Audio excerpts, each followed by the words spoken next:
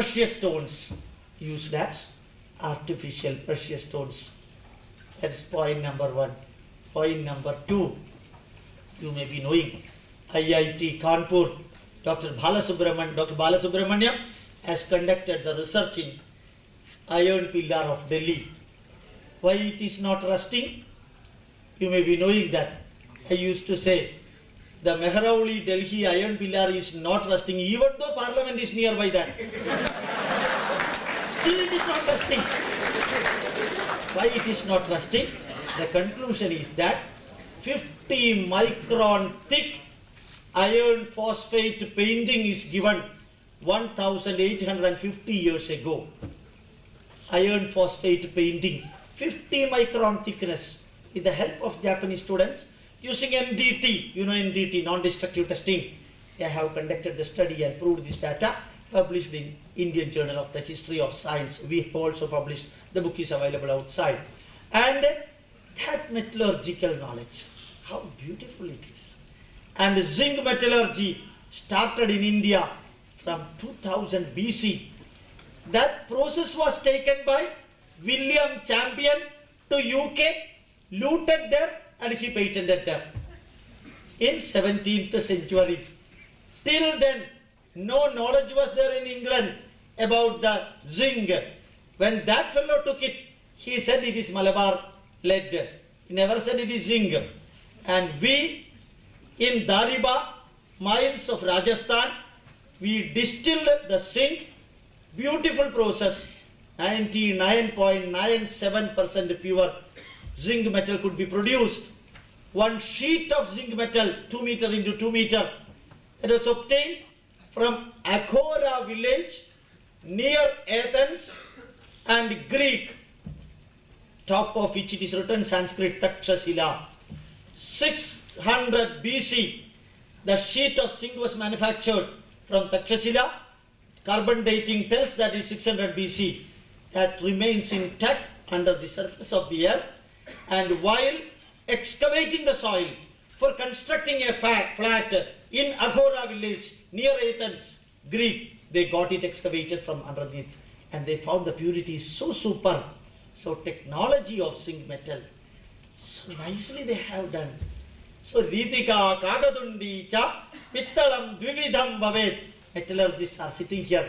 There are 2 types of brass, alpha brass, beta brass. Alpha brass, if I am not wrong, contains zinc less than 28.3%. If it contains more than 28.3%, it is called Vitika. The other one is called Kagadundi in Sanskrit, written by Nagarjuna, 800 AD, Rasaratna Samuchayam book. Alpha brass and beta brass really classified systematically, and the composition is written that they could manufacture in India.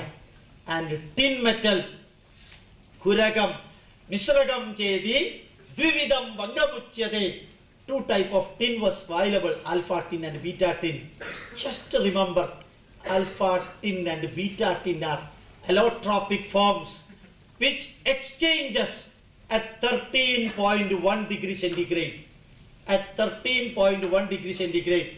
All over India, the temperature is above 13.1 degree except in Kashmir and terrorist attack. So you can see that 13.1 degree is alpha and beta tin just changes allotropic forms. But Nagarjuna could find out these 2 allotropic forms. Guragam tatra gunai sreshtam, Misragam cha dhamam bhavet. Alpha tin which is having super quality, Misragam is having lower quality. This is according to modern science also same. So our metallurgical knowledge, something super. I stopped metallurgy with that. You know Woods metal. One Haddock is the Dr. Haddock. Metallurgy professors may be definitely knowing him. He is coming into India very frequently for finding out the metallurgical technology existed in India long back. And he said the woods steel made in India long ago, you know, Benares sword was there. And Benares sword used to be made by wood steel. 33 pounds of this wood steel was taken by Alexander I cannot say Alexander the Great. If you want to say Alexander the Great, you can say. Because Alexander is the person who invaded India, who destroyed many things. I cannot tell him great. How can one person who invaded India, can I say he is great? I am not interested. So Alexander took 33 pounds of steel from Puru and he made Benares sword with the help of 2 blacksmiths from Benares, and this sword was manufactured in Damascus by Alexander. From that day onwards, Benares sword is known as Damascus sword. Benares sword is known as Damascus sword. Even now it is known as Damascus sword. Unfortunately, we are not worried about it. And that wood steel, Dr. Haddock wanted to make it. He could not make it. And in an interview, he was telling that, I tried my level best for 3 years to make the wood steel. Not possible for me. And that wood steel, using which if you are making Benares sword, the quality of the sword is said to be that the Benares muslin sari, you hung in a hook, cut it with Benares sword, it becomes 2, the sari becomes 2. That is the quality of Benares sword.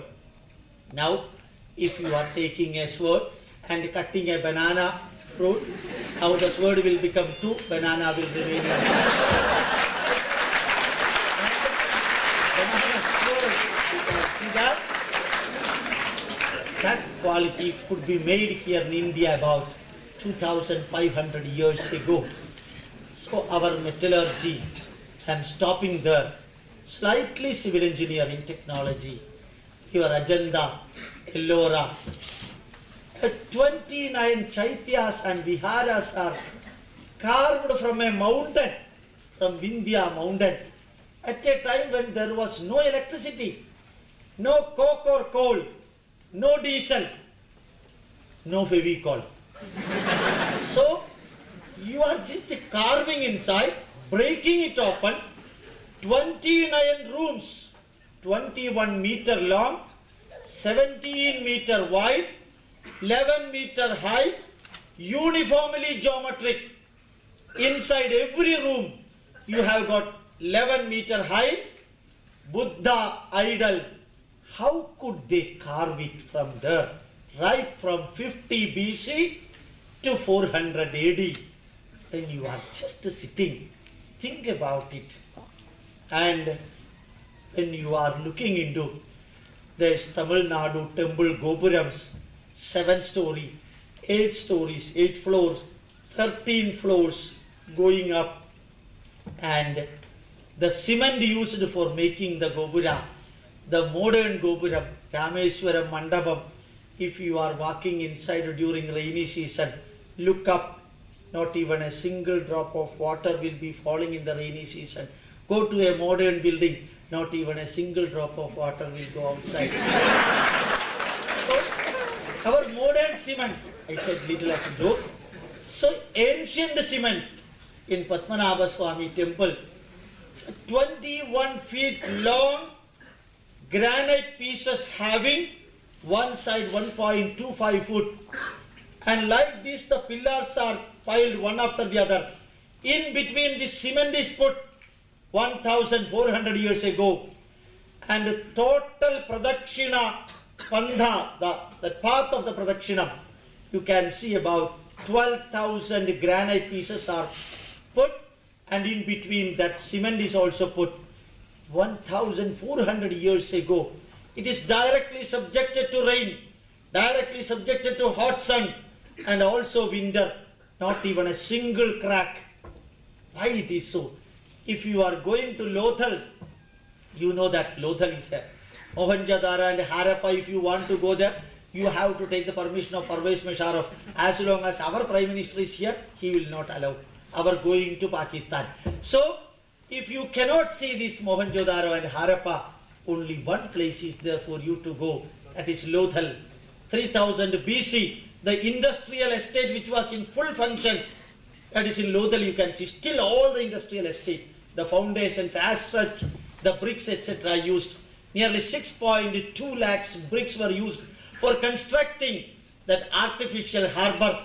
At the time of excavation done by Dr. S.R. Rao, many of the old bricks, they have got just hit by the chisel used for digging that artificial harbor.